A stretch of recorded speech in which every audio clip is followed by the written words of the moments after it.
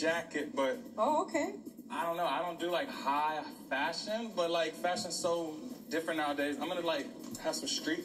A lot of the high fashion houses now like to incorporate streetwear and all their stuff to give them some edge. So the most difficult part was starting another bustier because it's a top.